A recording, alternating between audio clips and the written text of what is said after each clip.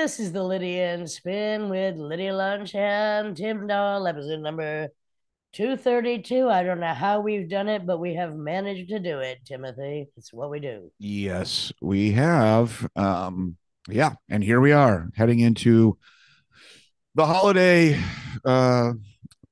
winter solstice Well, it finally got a little zone. chilly here, which I, of course, enjoy. As you can tell, I'm just sitting here in a slip in a red bra for my Christmas, pre-Christmas present to you, my Whoa, oh boy. friend. Whoa. Whoa, hey, hey. By the way, I know you're going to enjoy this little tale. I mean, it's kind Okay. of tragic, but I've spoken about this before. It's one of my favorite subjects, cracking a dick. No boy. But be warned, man, because doctors say you're more likely to fracture your penis at Christmas time. What? What's that about? Medics analyzed hospital data of more than 3,000 men who suffered the injury, and the daily incidence of fractures just go up over Christmas. Now, it was German medics that discovered the rates of this eye watering injury spike Oh over the God. festive period. Now, although we know that the penis, unfortunately, is not really a bone, but it can, Unfortunately, I why does know, that matter? well, it does to some of us, All but it right. can fracture when the appendage is subject to blunt force. And Yeah. usually, yes, I have stated, it will then possibly resemble an eggplant. Now, such injuries usually typically occur during vigorous sex with positions like doggy style or cowgirl, which seem to present the biggest risk. Now, I don't know why. I guess because over Christmas, like you're so sick of your family, you just want to, fuck the pain away, as Peaches once said. Oh But God. there is a warning going out. I mean, I don't know whether I'm warning men or telling women that it is possible to crack a dick. Now, those that have actually had their dicks cracked, yeah, Merry Oh Christmas, God. motherfucker, they've often been traumatized and then develop erectile dysfunction and or a lifetime of painful sex. I mean, it's it can occasionally. I mean, because what happens is that blood is flowing into it and that runs along the penis, and it makes it hard to get an erection after it's been cracked. So the trick to stopping penile injuries is to thrust quite shallowly, according to sex experts. Well, good luck on that one. But I heard it also when it cracks, it's kind of like when you try to break the branch of a really Oh yeah, ripe and it's loud. alive tree. It's kind of splinters a little bit, but it's so blood goes Yeah. everywhere. And, if you get a priapism, which is an erection that won't go down, which gets very painful after a few hours. Oh, yeah, I've yet to experience that, but I'd love to. But yeah, I hear you. Yeah, Now, well, I just go ahead. in keeping on the same subject, and I don't want to get, although I am very personal. Uh, if you have, which I assume you do, two functioning testes, well, by the Yeah, time I finish saying the sentence, you'll have probably produced 50,000 sperm cells. That's around 300 million sperm cells per day. And if you don't ejaculate frequently, well, where do they go? And is it healthier to regularly release them into the world? Well, I think it is. So, I'm not sure. from the Institute of Human Anatomy, the lead dissector, Jonathan Bennin, he says that, sperm production, storage, and of course, the common question he gets from students is what happens to sperm cells if they are not released? Well, he's been investigating this and he showed that the high frequency of ejaculations, that would be like 21 times a month, almost every day, it correlated with a 20% reduction in prostate cancer, Interesting. right? Yep. Which is better than just ejaculating 4 to 7 times a month. But okay, I'm just saying, do yourself because I only have two hands. What am I You're supposed to do? pro. Well, you're a pro sex, but you're definitely a pro masturbation, and well, Queen of such at this point, I would which say, yes. which will lead us into my Which story. which will lead us. Christina Revels Glick ended her life after like a 9 month spiral downwards after she was arrested for masturbating Oh with a yeah. dildo on a beach off of Savannah, Georgia. Well, I mean, look, I'm all for the masturbation with whatever form, but not on a freaking public beach. Well, she claims and of course, the reason why it's so devastating because it was cops with body cams, and then of course it went viral. It was humiliating to her. She claims she thought no one was around, but a family happened to see it or walk by. I mean, bringing a vibrator to the beach. I mean, it was pretty bold. It's funny, actually. I mean, what the hell? I mean, look, you're going to the beach. Why are you bringing a goddamn dildo? I don't get it, but whatever. Well, I don't know if you remember, Lydia, last time we were in Los Angeles together, and you had to go into a store, and you came back and go, Lydia. Now I've seen this many times with like crazy men, like homeless guys in the subway masturbating. He's gonna walk away, but I had never seen until this moment a woman really going to town on her pussy, like, and it wasn't just like kind of quickly rubbing her clit. Well, who was doing that? Are you saying that was me? No. I had the car and we had to go to a store. You said I had to run an errand, so I was just sitting in the parking lot while you just darted in and out in 5 minutes.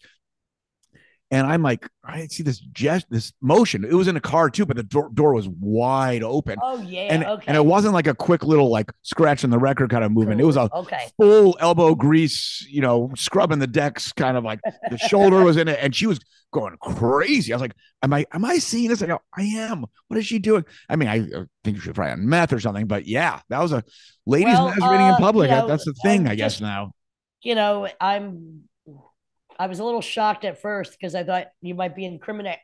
Face it, I'm not going to be doing it in a parking lot. Didn't that happen once in a hotel where like your window opened and you were in the middle of an act and people like saw you? Yeah, well, we'll go into that later. Excuse me, not the window. The door blew open and there was a man thinking that someone was being murdered. It was just me killing off my killing off your own sperm, releasing your own sperm. Well, I don't want to get prostate cancer any more than the next did. Right. So kind of on the same subject, I don't know if you've ever been exposed to the concept of the Aztec death whistle.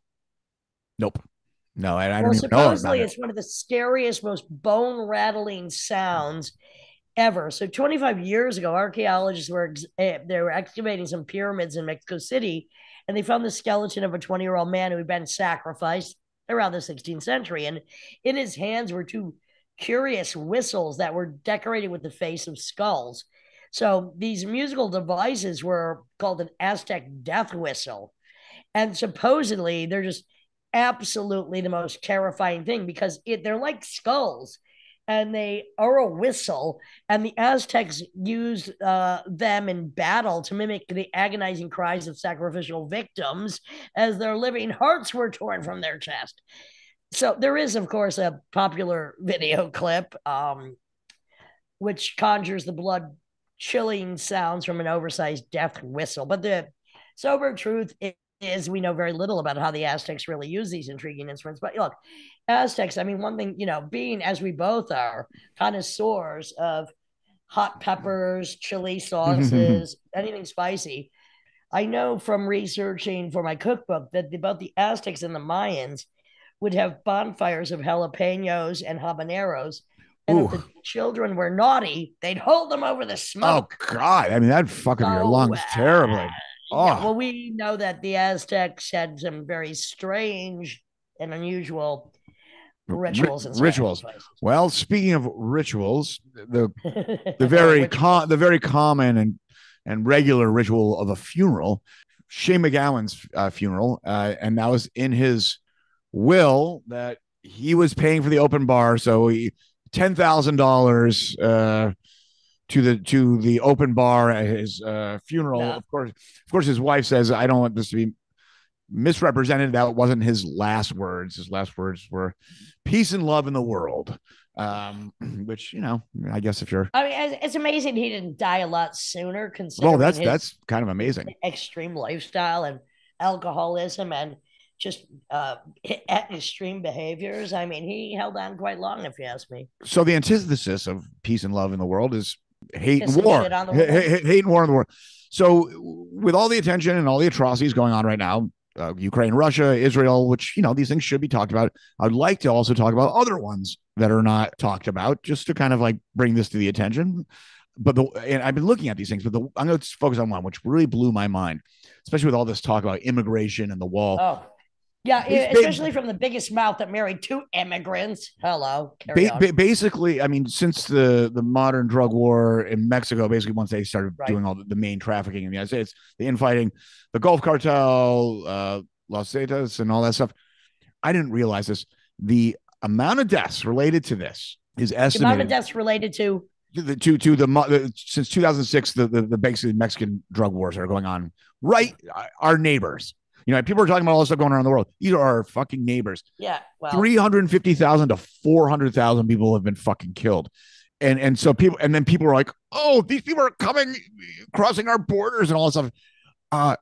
Unless it's discussed about who is buying the drugs that are making this a war and a market in itself, you're not going to be honest about any of this stuff. And instead, what we're doing is we're picking on people, desperate families, people who are trying to leave.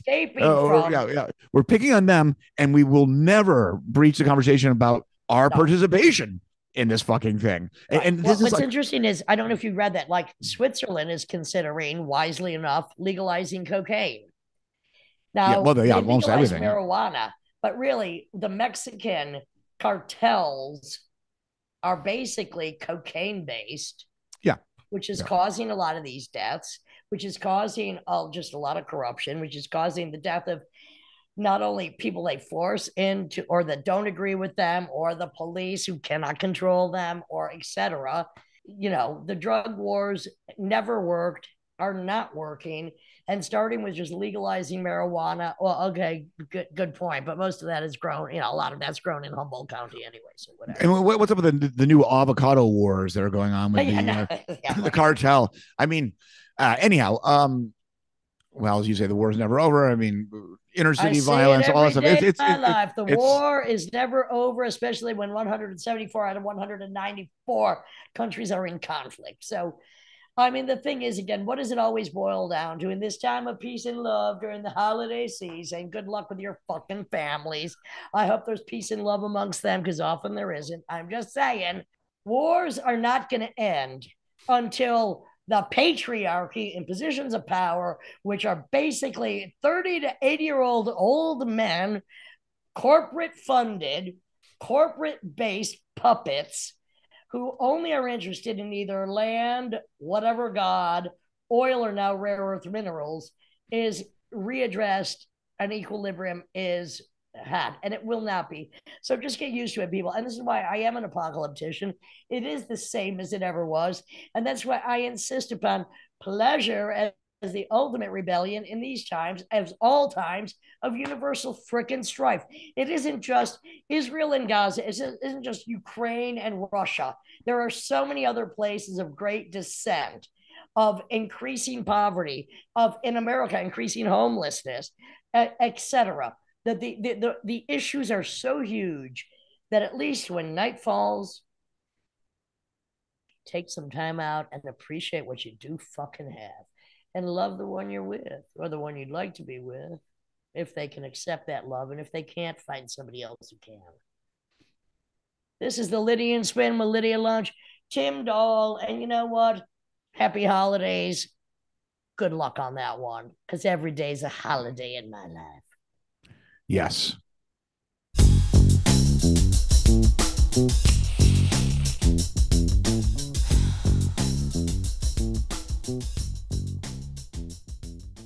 This is the Lydian Spin with Lydia Lunch, Tim Dahl, and Roddy Bottoms. Hello, my new friend. Good to meet you. I know we've met before. Good to see you. How are you? I wish everyone could see us. They don't get to see us on this podcast, right? Well, they will soon when we start charging them for the video exports. No problem. And they'll know how gorgeous we all are. I know. We look amazing. People don't know what they're missing out there. How do we do it? I don't know. Mostly just like, you know, lives well led, you know?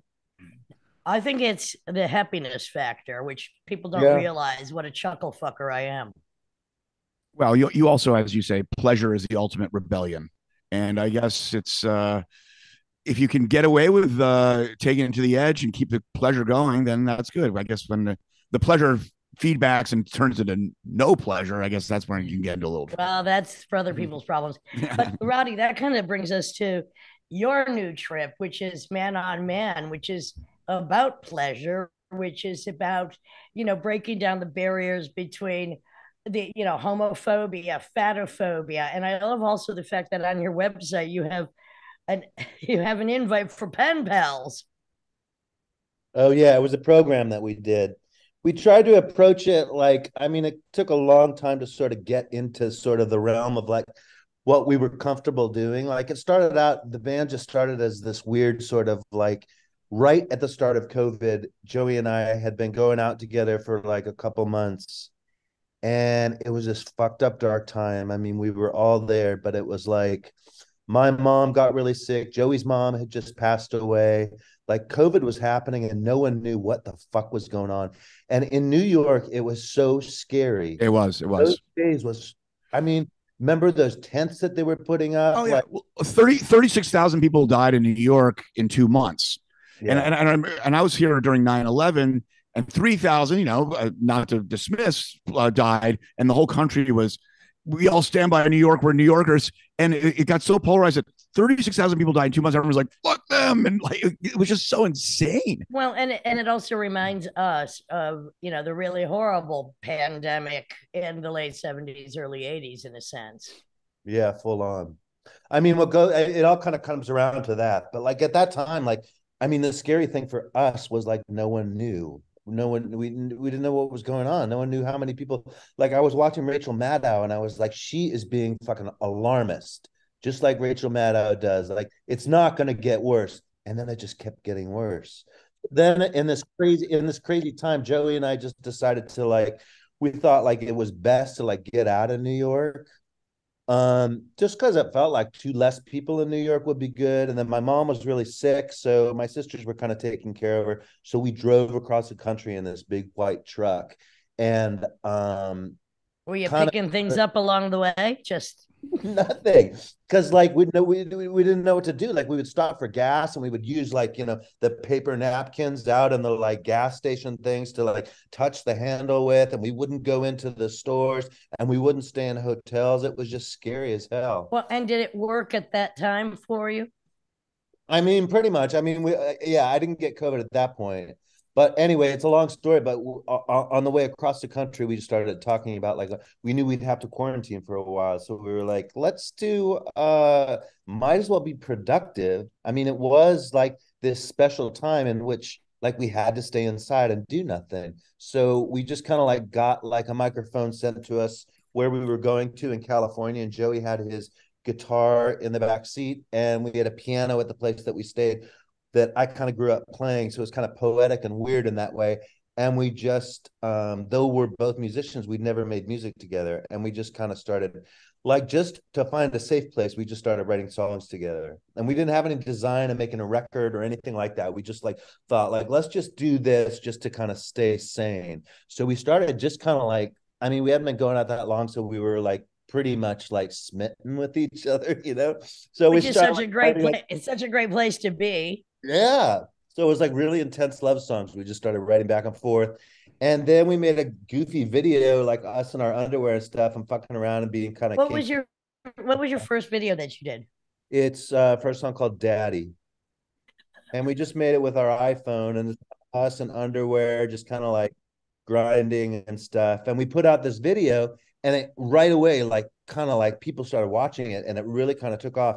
And then in a crazy thing, like YouTube took it down and cited that it was like, illicit behavior and kind of against their guidelines, which was fucked. And then Rolling Stone magazine somehow got wind of that and kind of like got on board. And then it kind of did it probably more help than harm, but it was an old school uptight censorship. Yeah. Kind of, wow, you don't really see that with rock and roll or that much anymore, but it's fun. Like put something out in a queer way, and you'll see it real fast. But in that way, it was sort of fun. Like, you know, like back when we were younger, when people would like fuck with us and try and censor us, it like really energized us, you Right, know? right. And in that way, we were like, oh, fuck no. And we really leaned into like, you're not going to fucking censor us. And we really like leaned into the sort of the politics of what we were doing. And just like, when from that point on, we like, let's be as fucking gay and in your face as we can and take that, fuckers. And it's what I like to consider punch rock, right in your motherfucking face. It ain't punk rock, it's punch rock. And here we go. That was one of your songs. I was looking at some of your videos, cruising through them. And the one that I found really hilarious is it, correct me if I'm misquoted, is it called It's Fun to Be Gay? oh, yeah, it's so fun to be gay. It was sort of like, I mean, my concept for that song is just sort of like straight up, like that was sort of like a reaction to sort of that, you know, censorship too. It's like, you know, we're just putting it like in people's faces. It meant to be, for me, it was sort of like more of a sarcastic sort of statement. Yeah, And I kind of sure. imagine making a video in which like it was all like AIDS deaths and like fucked up shit that queer people go through. Like, it's so fun to be gay. But Joey was not having it. He was like, no, we're not doing that. I think it was, I think you took a good direction on it. Yeah, I it's more do. like, I mean, it's kind of like community driven. And in that way, it's sort of, it feels like a good sort of summer kind of song. And And I I don't, think that's really important, you know, to to have the you know what the community is. It's we're all weirdos, so we have various communities that come together.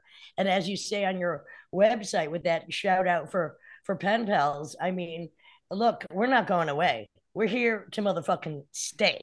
right. And you know, there are circles within circles, or like as we like to call it, the connective tissue. But the weirdos will remain weird, and we will not go the fuck away. Hello. Agreed. Agreed. Well, Good point. speaking of not going the fuck away, do you remember the first time someone tried to censor you? I guess as an artist, or maybe even as a person. Do you remember? Was there like a rebellious reaction that you didn't know you had inside of you? They're like, you know what? I'm gonna really push this through. I mean, maybe it was your parents telling you to go to bed or something like that. I don't know, but No, that's a good question. I think kind of like, you know, when I grew up in Los Angeles and as a teenager in Los Angeles, it's really kind of it's a weird place to grow up amongst that culture, you know, what sure. is Hollywood and tan people and pretty people. And growing up in that culture sort of gave me a sort of edge to sort of not want to be that. So when I was 17 and I moved to San Francisco, my friends and I were very all sort of provocative and Or confrontational. we like to say contrarian. You have Yeah, yeah, for sure. That's what we were all about. Like, it was all about like pissing people off. Like, in any way we could do it, we would piss people off. And we got a lot of flack for that, you know, like being in bands and like fucking with people. Like, I remember just like, yeah, getting a lot of shit for what we would do. Like, we would like, it was so uncool. But I remember like when we formed like the Faith No More band and we were playing shows, like early shows, I remember like we used to, as a band, we used to watch MTV, which was so uncool.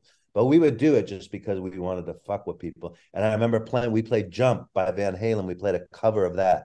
And people are just like, oh, that is so wrong. That is so, don't do that. But we were like, yeah, to. fuck you, you know? I mean, well, Lydia does that herself. Well, I hate Van Halen, but I did cover with Sylvia Black in a very sexy and even with Sitar Way. Ain't talking about love for our future album that's coming out. Very Oh, jazz wow. noir. That's Yeah, a, well, like I ain't talking about love. My love is rotten to the core. I love cover songs, especially by people I hate. people also come to the table assuming they know who she is, and when Who Lydia is? does you, Oh, oh, I. yes, and then when you whip out a Bon Jovi cover, people were like, "What?" Oh, And how about a Steely Dan cover? Because I like to cover the people I hated the most. And you know what? I use that as a Rorschach test because people are like, wait, I know this song, but oh, I used to fucking hate them. Yeah, well, now you like it. I'm going to send you some cover songs, Roddy. Let's see about that, baby. Because you covered one of the worst. I mean, Faith No More covered one of the worst fucking songs ever. which one? what Feeling. was that? War Pigs or Easy? Oh, I cover easy. I covered War Pigs. You covered War Pigs?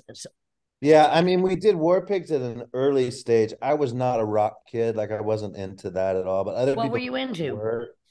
I was into like punk rock and just like anything that would like hurt people's ears sort of more than like, I wasn't into rock or like conventional sort of stuff like that. It really kind of pissed me off. But someone in the band wanted to do that, and he was like a really good guitar player, and it kind of became this thing that people really liked, that we did War Pigs. I didn't even play on the song, come to think of it. I would just play keyboards, and there's no keyboards in that song. So I would just like I think I would do like a siren at the beginning of it, and then I would leave the stage. But then we did Easy, the Commodore song, because people sort of started expecting like War Pigs, and they would be like, play the cover. Yeah, like, that is one of the worst songs ever. And yeah, I understand. But I mean,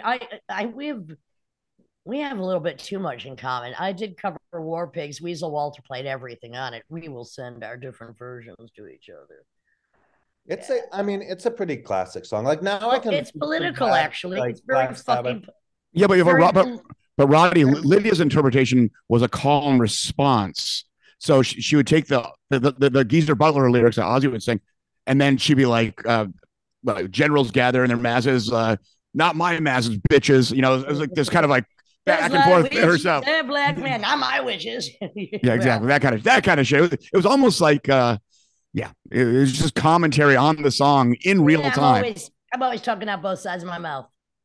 I like it. So I mean, okay, you didn't grow up as a rock kid, punk rock, but then because you're a keyboardist, because originally you were doing more like what, Roland analog, or you didn't know you had like an Obex or something. You had like I was looking at, you had like an Oberheim, and then you went into some digital stuff. But what I'm getting at is you're kind of punk rock, but maybe more post punk rock. I mean, all the lush strings and all the synth sounds remind me more of post punk than punk, but I don't know. Yeah, I mean that was sort of part of what we were doing too. That was a weird sound to do. Like otherwise, if you would remove like the keyboard elements from what Faith No More was as a band, it's like kind of just like a basic kind of like, an interesting hard rock band, but a hard rock band.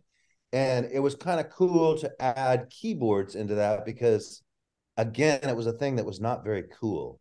And how do you make keyboards even look cool? Like me as a performer on stage, it's like, I hate keyboard players. There's nothing more boring than a person stuck at that like stationary place in a rock realm, and like you can't really move, and it never looks cool. So it was kind of a challenge to sort of like turn it into something that like not only changed the trajectory of what we were doing music wise, but also made kind of it our own sort of, or made it my own. I don't know. It was a weird thing. It was a good position to be in, the keyboard. Well, I think you did. I think by in terms of visually, the way you ended up doing it, which was kind of just traditional and ergonomically the correct way to do it as the solution, as opposed to the breakdance era or prog rock, where they have the keyboards in these really ergonomically bizarre places just to add more drama because you're basically stationary, or the keytar, for instance. For this, yeah. I mean, on that.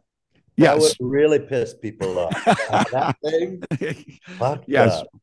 So I mean, all right. That just made my tits itchy. Even the thought of it made my tits itchy. So was Faith No More when you? I mean, I'm correct because I don't know this. Are you a founding member, or you're just? Was it everyone just kind of came together, or were you like the person like I'm putting a band together? Like how did it start?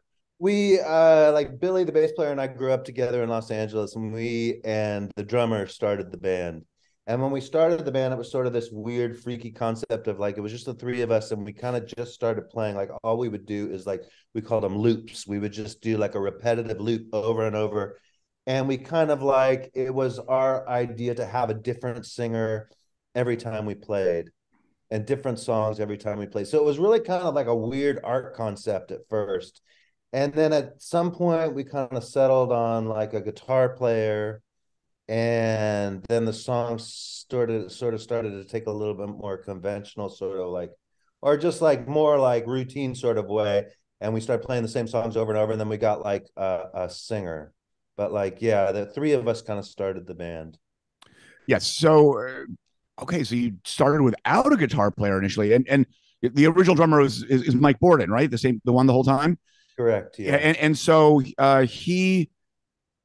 he's kind of a rocker because he went on to play with Ozzy, in fact. And so he was cool with an idea of a synth bass drum trio, even though he was kind of a rocker. And then I guess, I don't know, you guys want a guitar at that point, or did that person kind of infiltrate? I mean, it was a weird band. We weren't so rock when we started. It was the three of us, and we were like I was saying, it was really kind of like art, and he was like really like more into rhythm sort of stuff. Like we were like into like weird shit, like Last Poets and like weird political stuff from the 70s. Sure. Yeah, we did all this. I don't know where we were like getting our information from, but we were just like, I don't know, weird kids. And then we got this guitar player, and the guitar player really kind of skewed it into this rock direction. And he had really long hair, and he played a flying V. And then P.S. he was friends with Metallica. So all of a sudden, like we had like these fans that were Metallica, like the actual band Metallica, like wearing our T-shirt. And somehow, like it was like, I mean, it was identity crisis for me, but somehow we became this rock thing that like that it basically happened, I think, because like Jim was friends with the Metallica, and the Metallica were on board, and then somehow we were like opening for Metallica at some point. We had all these Metallica sort of like, yeah, connections. It was weird. You know, it's something. It's something that I often bring up that people don't realize. Sometimes success can be such a fluke. It doesn't necessarily mean anybody planned it, and it doesn't even mean that you can plan it. It's like what hits when is there's some mystery to it. I mean, yeah, there's machinery behind it at one point, but this is such a fluky concept that happened. It's like, oh, yeah, this guy likes and knows Metallica, and now their fans come. It's like, what? Yeah. I mean, it happens in the weirdest ways. Like, I don't know. We know so many musicians in our lives who never have success. Like, it always blows my mind that band, Faith No More, we were so weird. Like, I don't know why we ever got success. It's crazy, elusive, and weird, and a mystery why it ever became a thing that it was. And what people were hooking into. You know Yeah. what I mean? Like, what do they think they're seeing? What's their interpretation? And Yeah. does it matter whether it's right or not? Because I mean, you know, you're not taking a survey of what the fucking audience wants or what they think. I like But to take one, but I don't. it's a mystery unless you're just a total musical sociopath. It's totally a mystery to the musicians itself, ourselves. Why any of this is happening? Yusef Lateef once told me that you ran into Wayne Shorter at a jazz fest, and they were having that conversation. Wayne Shorter's like, I don't know why I've had any more success than these other sax virtuosos. Yeah. Don't know. Well, and Roddy, you just mentioned another connection that we have because, you know, Tim and I mean, I somehow summoned Umar bin Hassan and we did some shows with, speaking about Last Poets, this is madness. Oh. And yeah, oh, no, this is the highlight of my life. I'll talk to you more about that privately. Yeah, we did a show with Umar bin Hassan and Baba Tunde of the Last Poets. It was amazing. So I find it interesting. So the stepping stone is, first of all, and I'll say this because not only do musicians not know why it happens, when it happens, there's other factors like you clearly weren't so rigid to obstruct this direction that you weren't anticipating. Like, oh, I'm not really a rock guy. Some people get so caught up in their tunnel vision, they wouldn't even allow that channel to open up. And let's go back to you were opening for Metallica. Like, how long had the band been in you know formation at that point? Faith No More. I mean, at that point, we've been doing it for a while. Like, we had one singer for like a couple records, and we did a lot of touring with him and a lot of recording with him. Chuck was his name, and that was sort of a different sound. And then at one point, we got a different singer, Mike Patton, who was like younger and like kind of better looking and white. And it's sort of like it was, I don't know, for whatever, for a mass sort of like audience, it was an easier sell, I guess. And that's when we, like at our third record, that's when we sort of started doing some shows with Metallica. But honestly, it didn't pan out. It seems like it was like a really good opportunity. Like at one point, like on our fourth record, we got this opportunity. They were like, it was Guns N' Roses, Metallica, and they asked us to open like this long, long, long tour.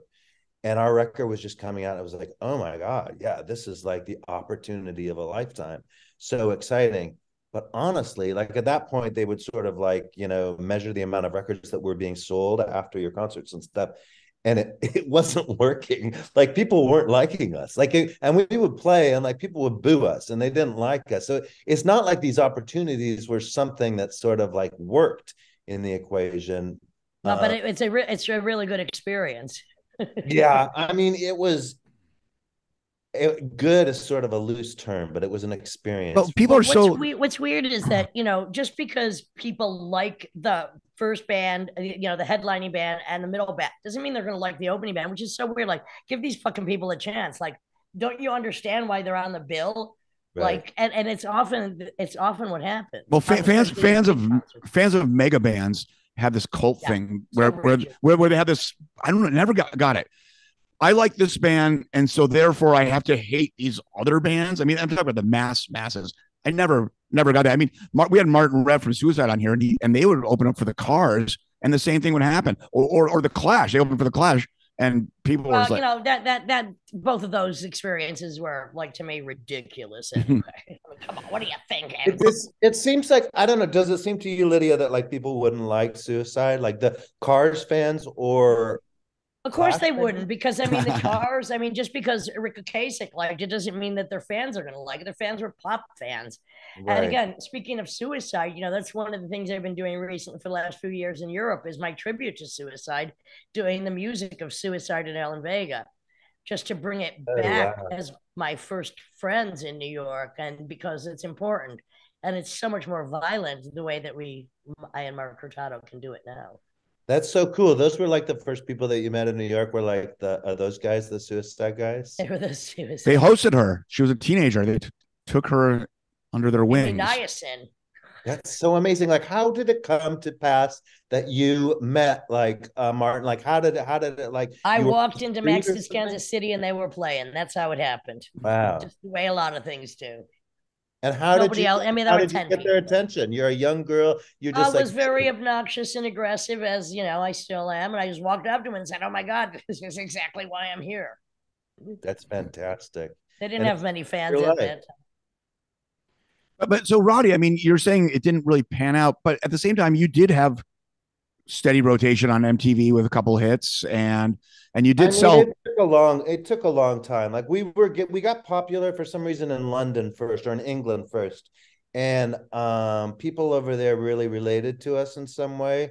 I think back then it seemed like an easy thing to do to sort of get attention in London, and we did get a lot of attention, and we started selling records there. And I think at one point, our record company in America, which was Slash, who was kind of under the umbrella of like Warner Brothers or Reprise at the time, I think they felt silly because like we were having a lot of success in London and England. But couldn't do it, not in America. And it wasn't working in America, so they kind of like felt dumb. And I think it just took like a big wig in Warner Brothers like got our video on MTV, and that's when everything changed. And let's just talk about Slash for a minute, because they were a great label. I mean, they were amazing. Really cool. I mean, Divine Flesh Eaters, amazing. They put out my album 1313. So many albums. They put out 1313 now. They did. Ruby Records, part of Slash. Oh yeah. Slash put out a lot of great things, and Ruby Records and Slash Magazine at that point. I mean, the first record they put out was the Germs record. Yeah. I mean, they were as cool as you could get at that point, really. That, but, I mean, as usual, anything 13 record weird, is so amazing. Do you love that record still? I do. I still love it. I mean, with that big, I would say some more after this. We're Lydia with Retrovirus. I think out of all Retrovirus, I think you saw it. It's her retrospective of her career, her discography, whatever. Is 1313 the album that we play the most songs out off of? It has been, yeah. I think so. Yeah. But I always love that song. Like Billy and I, like he was in Faith No More, and we, three of us, when we had just formed Faith No More, we saw you play at, it was either on Broadway or Mabuhay Gardens in San Francisco, and it was on that record. And there was that song, that song with the piano. I can't remember what it's called. Oh, Dance of the Dead Children. Boom, boom, boom. Yeah, that's what I wrote. Yeah. We were like, we could not believe what we were seeing. Like, if you could have been a fly on the wall of our conversation after that, we were like, oh my fucking God. We were so smitten with you. It was like, well, hey, don't give it up, baby. We got more to talk about privately, I can tell. It was so amazing, though, as like where we were in our lives. And that performance was just like, I don't know why. It was just this pivotal thing. It was such a strong, like, did you have a relationship with San Francisco? Because it felt like just like Well, everything. look, no, actually, you grew up in LA, and it's a very LA record because when I did that record when I lived there with Dick Stenny of the Weirdos, with Cliff Martinez, who was with Right. Red Hot Chili Peppers and Captain Beefheart, etc., and does a lot of soundtracks. But it was really all about serial killers and the horror that is LA. So you Right. probably felt it in your bones, even if you didn't know exactly what I was saying. That's interesting. Did Cliff tour that with you or just recorded? I mean, was he in the band? I don't know how many shows or what 1313 did. I can't remember. I think we did some shows. Yeah. It feels like that show, there was like maybe 3 people on stage. Like it was Yeah, pretty. I don't remember. Trust on that. I don't remember. All right, so man on man. So all right, we're gonna go back to where you are with that and just kind of post shutdown quarantine. Yeah. Everything. So where are you with it now? Did you just come back from Europe touring? Yeah, we just finished a tour in Europe. We were over there for like almost 2 months. We just finished, which is where'd you go? Where were the best shows? I mean, kind of like it's hard to play like small cities. Like it's fun to play small cities because you get the feeling like people are really appreciative and like, wow, they don't really get a lot of stuff. And it's fun to go there and to connect with people, but just in a making it work sort of financially, it's really hard to play. We played a lot of like shows like that where sometimes there was like 30 people in the audience. Well, that's always a good lesson to go back to, though. Yeah, I mean, I've But you been decided to go for 2 months. I mean, I go for 2 weeks, 3 weeks. It was long, trust me. I mean, I turned 60 a while ago, and it felt like I don't know. I still feel like I have the energy to do it, and I never really got crazy tired like doing this tour, but like it did feel like when I say that I'm 60 and I'm doing what I do because Joey and I do everything. We had actually someone was with us on this tour, but this was the first time we had someone like kind of and traveling as a 2-piece is so much easier than traveling as anything else piece. Yeah, completely. But we did a lot of shows. We played all over England for like probably 3 weeks, and then we did Europe, just kind of like traveling around. It's such a weird time to tour, like not so much the post COVID, but just like in a technology kind of way. Like we would do things like we had a day off, we had a Saturday off, and we're like, why are we not playing on Saturday? And we were that happens a lot. Yeah, we were like maybe 100 miles from Prague, and we just kind of like 2 days before the Saturday that we had off, we just put word out and said, hey, does anyone have a venue in Prague? And like we were able to book a show and get something going on in Prague in 2 days. And I was like one of the best shows of the tour. It was like we were like, fuck, this is so easy. Like we could have stayed over there and done a couple more weeks just by like reaching out to people on the internet and sort of getting stuff going on in that way. It's kind of cool. Yeah, Prague is great. I mean, Czech is the only country that's released and translated all of the books I've ever written, including my cookbook. And when I do a show there, it's like people bring their kids, and then they just stare at my mouth, wanting to know every word. It's a very unique place. Did you spend a lot of time there? Just one day at a time, many days. Right. Over the years. Yeah. I guess the longest I spent in Prague is about 5 or 6 days at a time. And this is like some years ago because I had a friend living there and it would be like between tours or whatever. It's kind of interesting because like Czech is the most atheist country in the world. And in terms of the tribe and demographics of the Slavs, the Polish are right next door and they're the most Catholic in the world. And that's obviously Cold War and all that stuff. But yeah, the street prostitution and all that stuff on this ancient kind of museum city. It's an interesting place for sure. It was the only place I've ever seen a granny pickpocketer, which was very interesting to me, right in like the center square. And I mean, like, being at one time having been a professional pickpocket myself, I know all the signs. I'm like, damn, granny's in a suit and she's pickpocketing. Oh yeah. Wild. There's still hope. What about this festival Obscene Extreme that's in Czech? That's like a kind of grindcore, some extreme metal and some avant-garde stuff. It's every summer. It's for days, and everyone plays it. It's it's like Napalm Death, and even like the people like Siege, who kind of the early plans of that stuff. I don't know. Do you know anything about this thing, the Obscene Extreme? I want in. You want? Hey, I'm sure they could hook you up. Hey, stop talking about what we do in our private time. Damn it, come on now. Oh God. So, no, but so going back to you. Go ahead, Lydia. Did you have a booking agent for your European tours? Did you have to do a lot of it Yeah. yourself? We did one this is our second record we put out. In our first record, we went over there for like maybe a couple weeks. And well, anyway, we had a new booking agent this time, this woman from Germany. Her name was Eula, and she did a pretty good job. We like did crazy zigzag like all over the place, like psychotic drives that just didn't make sense, like all the way up to Edinburgh, then all the way down to Bristol, then all the way back up to Glasgow, just like crazy. Oh God. That's where you got to get a booking agent that's in a band, because otherwise they send you like they're like armchair, philosophers. They don't know what they're talking about. They don't care how long. Well, they're chasing the money, and they're trying to find the most money, but they don't realize how that affects the performance when you're really just destroying people in terms of just exactly lack of sleep and all that Spain? Where was your last stop? Our last thing was Paris, which was crazy. We stopped in Paris, and we were like, we had every intention of like going home the next day, and we were all ready to do that. We had discussed it, like we could stay in Paris. We're going to end in Paris. Let's just stay there for some days. But we were like, no, we're going to be so over it by that point. Yeah.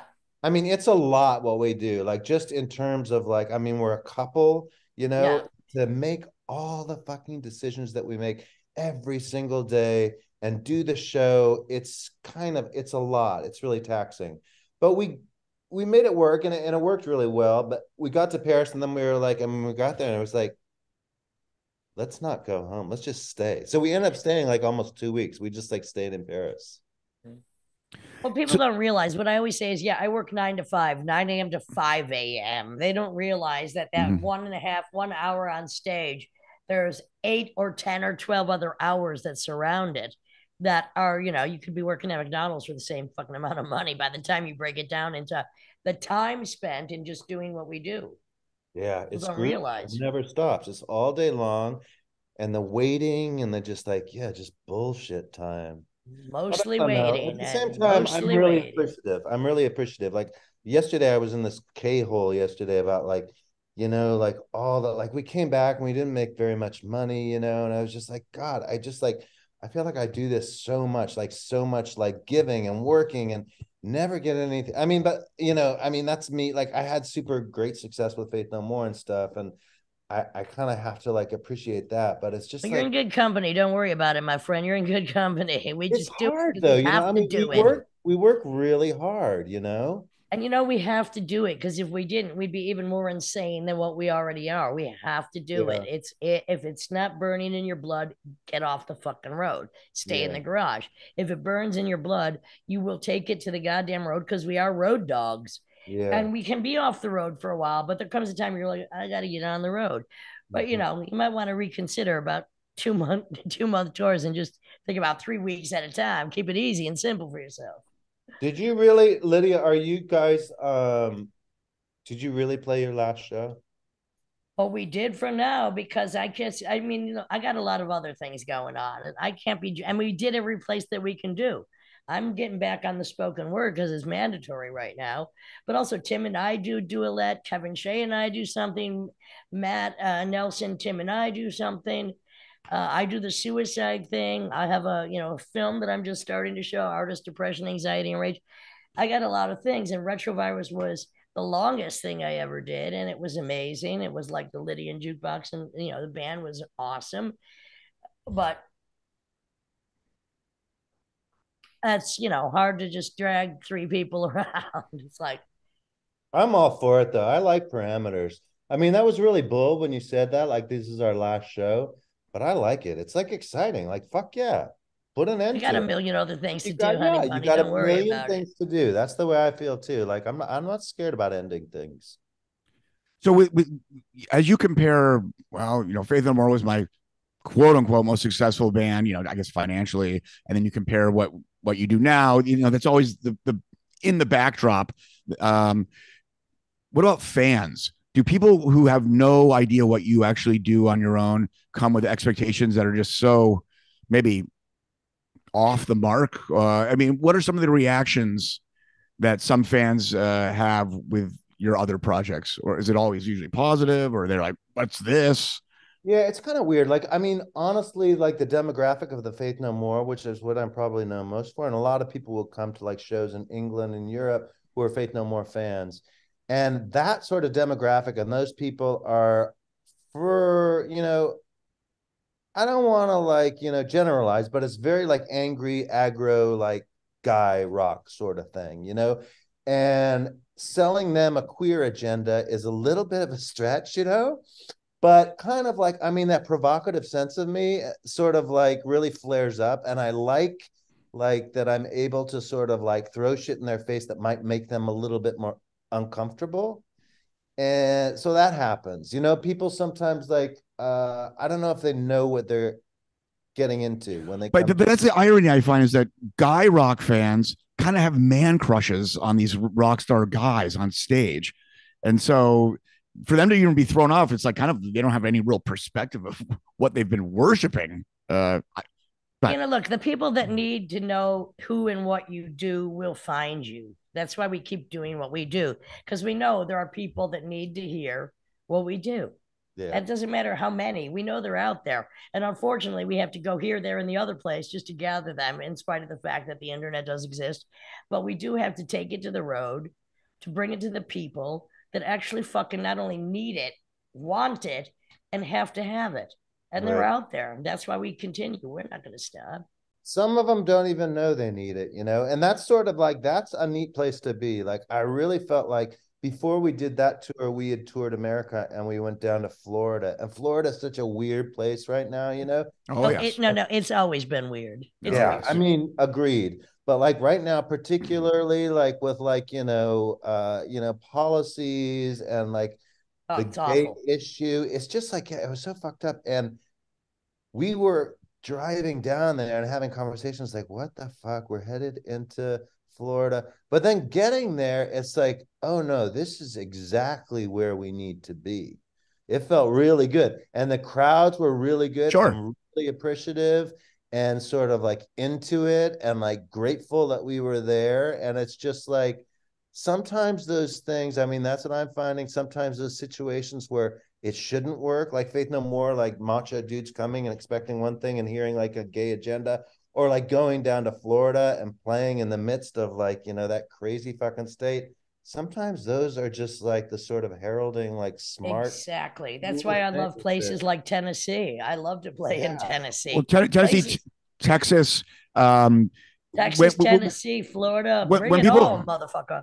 are complacent with having everything provided or worked out for them, and all their comforts are met, there's less rebellion than when people have to fight for what they want. And so I've at least found, just reiterating what you're saying, when you're in again, weirdos are everywhere. We might be a minority, but we are everywhere. We really are. Do you play in New York often? Or where do you like to play in New York? Have you played in New York?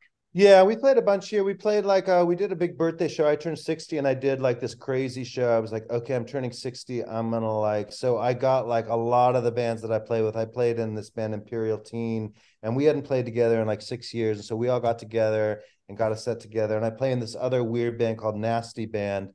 Called what? Seems like you guys would love Nasty Band. Nasty band. Yeah, it's really fucked up. I'm checking that shit. Nasty Band is like kind of like a more performance thing, and it's like visually it's really strong. There's a set of twins on stage who are usually shirtless. Everyone covers themselves in mud.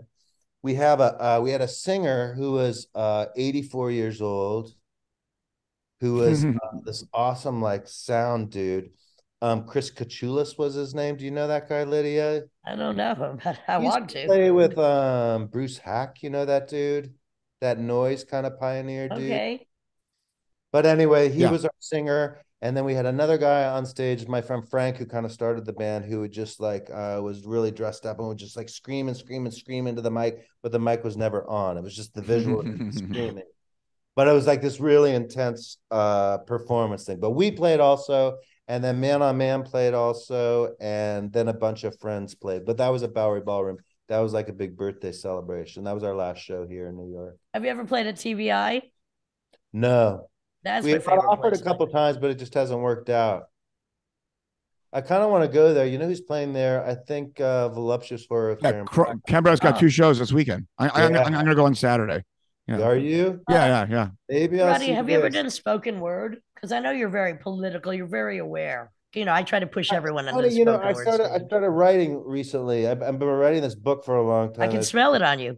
Yeah, you can. It's coming out and it's pretty good. But it's funny, like we just brought up, like one time I went to this thing. Kimbra was doing this storytelling thing, and I went to that at some club on Lower East Side, and I went there, and she was like, and I just went there because I was supporting her. I love her. I love what she did. She's like, so you're doing a story, right?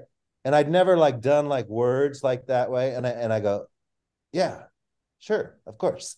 And so I just like that night, I just sort of like got on stage and just like went for it, like word wise.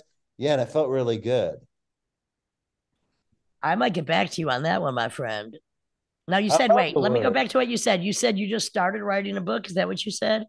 Kind of started. I think I'm pretty much finished with it. Wow. I've been What working on it about? for What a is while. it? Tell. It's kind of like it's like a memoir sort of thing. It's just like what I Perfect. did and sort of like kind of tried to steer clear of like I didn't want to make it any sort of rock memoir sort of vibe, but it kind of like more it's sort of like the testament of like a kid like coming to terms with like queerness in that realm when queer was Are sort more of important than weird. a rock memoir. Yeah, it feels more poetic and I don't know, that's where I sort of went with it. I like what I've written, but I just haven't sort of. Well, you know what? You can always come over to my house for a spoken word workshop, one on one. Oh, that sounds cool. You do those? I do, well, usually I don't do them privately, but in your case, I will. Yes, Well, I do do. there's always a little workshop overtone when you go over her house. I Things are do do being worked spoken out. word. You know? I do do spoken word workshops because I think it's very important for people to get on the stage and tell their real life stories. I usually do it for women, but in your case, since both of us, they can't define what we are by any convenient terms. I think you need to come over, my friend. That sounds Bring that good. book. Bring that book. I will put Yeah. that ass on the stage. Well, the two of you have Love it. a lot of mutual friends. It turns out. In fact, I think I got your contact through a mutual friend. But did you Yes. ever run into each other besides being in the same room at the same show, whether one's performing? Did you guys ever have a longer conversation? Years in the. We just quick run in. I think that was at St. Vitus the last time. St. Vitus, but you know, Lydia, one time, like that night, I didn't meet you at the 1313 show, but um, there was this weird show that you played. I think it was with Retrovirus, which was like, I want to say it was like a t-shirt show. Does that make sense? You know, Caesar. Yeah. Oh yeah, yeah. The He fashion made thing. this like it was like I think he made a book of like old vintage rock t-shirts. He did, There and I was a wrote the intro. performance. Yes. Yeah, and there was a performance thing after, and I think I don't know what I did, but you were there and you performed for sure. And we met that night we met in Los Angeles. Yes, I do remember. It was at the Fashion Institute or something. Yeah, outside. But we got more things to discuss privately, especially that book that you're sitting on, because I can't wait for that. I am a huge fan of personal memoirs and rock memoirs, but you know, the journalist can write the rock memoirs. We need to write the real life memoirs. That's what's important. Yeah, I'd love you to read it. I would That love would be to. fun. I would love for you to come over, read it to me, and I'll read it back to you That because sounds that's how you cool. hear what you got written. Lydia, do you ever know that woman, Michelle T? Are you a fan of hers? Yeah, I know Michelle T, the poet. Yes, She's a she was cool out of the lady. East Bay, right? Yeah. Out of yeah. I was just reading one of her books. People kept talking about, I've heard about her forever and I never read her, but just last week I started reading one of her books. She's such a strong writer. She's very good. We got to support. I think, you know, writing and spoken word. It's why I have to, well, I'll never get out of it. I'm always in it. But I do like to cattle prod other people onto the stage. So watch your ass because it will be poked soon. I'd love to be prodded in that way. I Mike need Mike prodded. Hoffman is texting me right now. Who Oh, do you know? Mike, Mike Hoffman? You of course he friends of? knows Mike Yes, Hoffman. yes. His name sounds familiar. Who's Mike? Come on, Surfer Mike from LA. Surfer Mike from LA. Oh, yeah. I know Mike. He's staying at my house tonight. He's in town for 5 days right now. In fact, he'll probably come to the Canberra show on Saturday as well. Ooh, is he around for Christmas Eve? Yes. Wow, awesome. I'm having a party. You guys should come over for Christmas Eve. I'm having a party over here. I'm having a party too. But where do you live? Where do you live? I live West Village. What, you can tell me later. Yeah, come over. You're also, Scott, you're having a party? Tim. Wow. I'm having no worries. I'm having just like a small dinner thing, like 8 people kind of thing. It's not like a rager, just but we do kind of go a little nuts. Roddy, we're gonna have our own party, honey. Yeah, we are. We're gonna have our own spoken word party. Trust me on that. Real quickly though, I just want to touch on what year did you move to New York? I think 2009. Okay. All right. What inspired that?